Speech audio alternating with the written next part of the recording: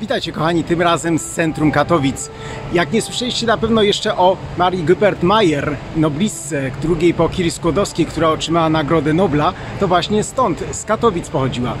Dzisiaj szybciuteńko przelecimy przez najważniejsze atrakcje Katowic. Jak jeszcze zapomniałeś przycisnąć magicznego przyciska subskrybuj, to zrób proszę.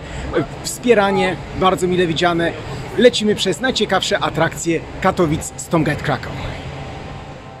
Jesteśmy na rynku w Katowicach. Niecałą godzinę jazdy autostradą z Krakowa. Stolica Głównego Śląska. Obecnie ponad 300 000 mieszkańców, ale tu jeszcze ponad 200 lat temu stała tylko karczma i kuźnia. Nic nie zapowiadało wielkiego rozwoju, aż jeden z bogatych Niemców, Tille von Winkler, kupuje ten majątek i poprzez rozwój kopalń, oczywiście węgla kamiennego, Katowice stają się dużą metropolią. Już przed wojną miało ponad 100 000 mieszkańców, a obecnie ponad 300 000 mieszkańców. Widzimy tramwaje przecinające w różnych kierunkach rynek katowicki. Tu jest też jedna z najdłuższych linii tramwajowych w Polsce, 27 km, licząca aż do Gliwic. Podróż trwająca nawet 1,5 godziny. I tuż za chwileczkę zobaczymy niesamowity projekt tutaj super jednostki. Marszałek de Gaulle powiedział, przyrównał to do projektów Le Corbusiera. Ten wielki blok stoi na pylonach i bardzo małe mieszkania, są 35 m2, pokoje ze ślepą kuchnią. Taka wizja lat 60.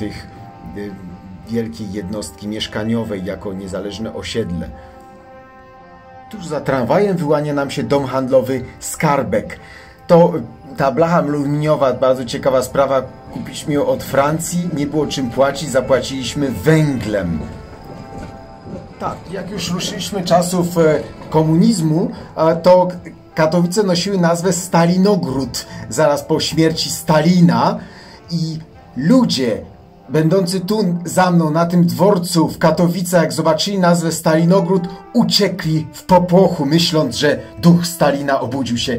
Ta nazwa funkcjonowała do 1956 roku. Zobaczmy te kielichowe filary. To taki typowy styl właśnie czasów właśnie gierkowskich. To właśnie dworzec w Katowicach.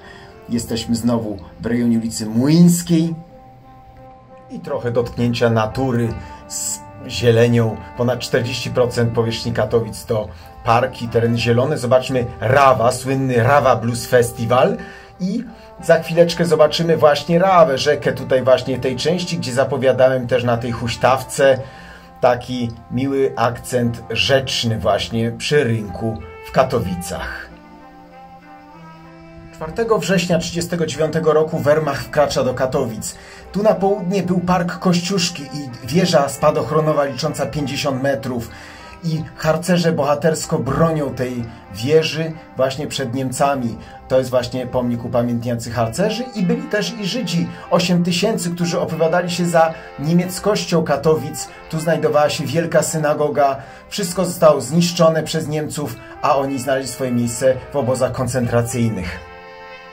Katowice możemy porównać z Łodzią i Gdynią, gdzie nie ma średniowiecznych centrów.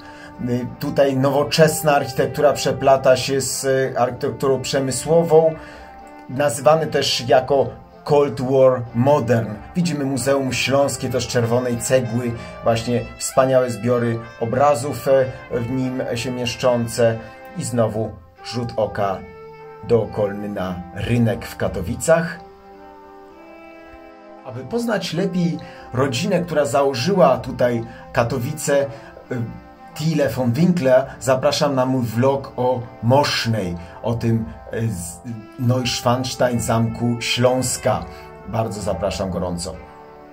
Tu jest nawet ulica w tle Winklerów, ładnie upamiętniająca właśnie tą rodzinę. I tuż obok pojawia nam się budynek Teatru imienia Stanisława Wyspiańskiego.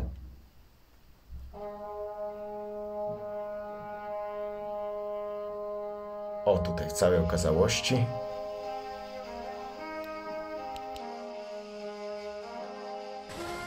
A tu nowoczesny budynek Urzędu Miasta Katowice.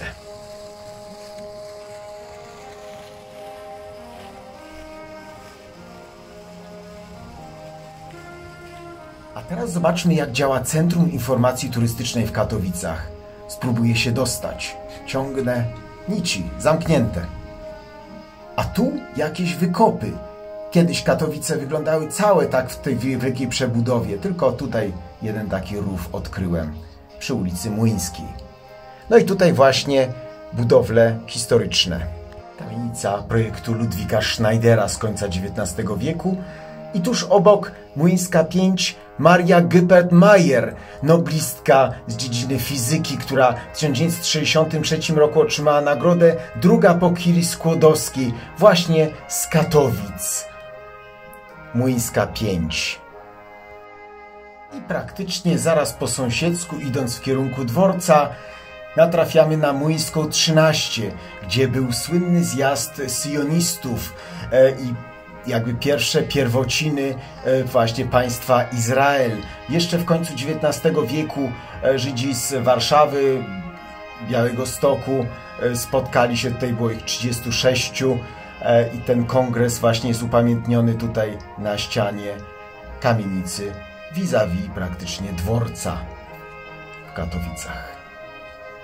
Dworzec kolejowy w Katowicach przecina Katowice na pół. Jesteśmy tu w części północnej, ulica Młyńska, natomiast południowa ma olbrzymie gmaszysko Urzędu Wojewódzkiego, kiedyś olbrzymi Sejm Śląski w tamtym miejscu.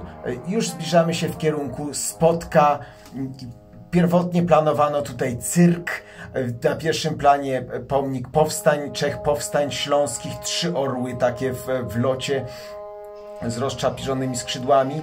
Natomiast właśnie sam spodek zrealizowany ponad już 50 lat temu.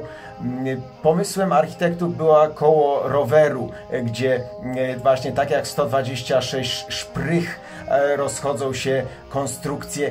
Jest usytuowany na dawnych wyrobiskach górniczych, więc wszystkie to są bardzo ruchome konstrukcje pod kątem, aby była dobra przewietrzalność i spływ wody.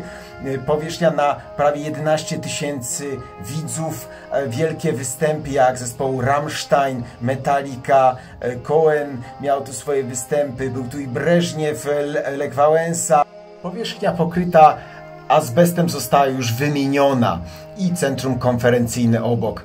Małym mosteczkiem przechodzimy obok Orkiestry Symfonicznej Polskiego Radia, nowoczesny budynek, z rzutem oka na panoramę Katowic.